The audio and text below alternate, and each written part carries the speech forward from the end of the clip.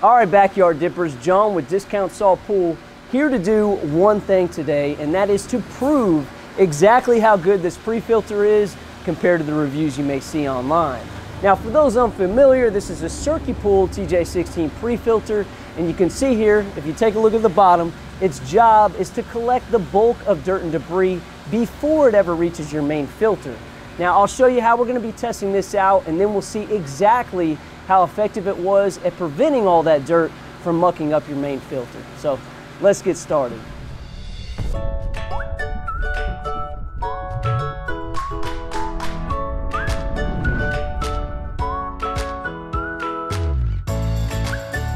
So we could run the pre-filter in a more controlled setting, we created our own equipment test pad with circulating water. As you can see, the water comes from this tub. This is going to simulate your pool. You will also notice the basic equipment, such as your pump and filter, and of course the component we are testing today, which is the TJ-16 Prefilter. What we will do is pour about 1 liter of sand into the circulation system of the test pad and try to measure roughly how much gets collected before reaching your main filter. We will document this whole event with multiple cameras, some of which actually inside the different pieces of equipment. So here we have our liter of container of sand. Let's toss it in and see what happens.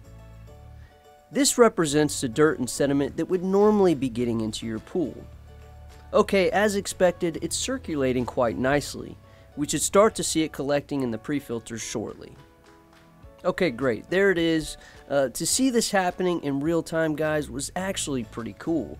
Already it appears to be a lot of sand being collected in the bottom here. I would say this took maybe 5 minutes to collect. After the main body of water started to turn clear, we decided it was time to shut everything down and check out the results. One thing I want to note is that we needed more water than we had to purge the valve.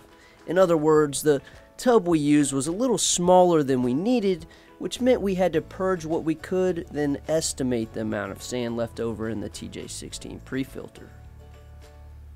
Okay guys, so here we have all the sand that the TJ-16 Prefilter collected. Now if you remember, we started with 1 full container, right? 1 liter of sand. After we purged the valve here, which took seconds, we got just under 3/4. Okay, I'd say a good 70% is what was collected. Guys, that's 70% of dirt and debris that would have reached your main filter here had you not had a pre-filter installed. Now after we did take the lid off of the filter and pull out the grid, you can see that we found a little bit of sand at the bottom here. Sure, if you shake it around a little bit, you can get a little bit of sand to come out, but overall, we've been very pleased with the results. So if you want to cut down on all the water you waste backwashing your sand filter, or how often you have to clean out your cartridge filter, or just all the hassle that's involved with your DE filters maintenance, this pre-filter is an easy do-it-yourself add-on that works with virtually any pool. Okay, take a look at it on our website, and if you have any questions, please call us. Again, I'm John with Discount Salt Pool, and remember, we'll take care of you guys. Thank you.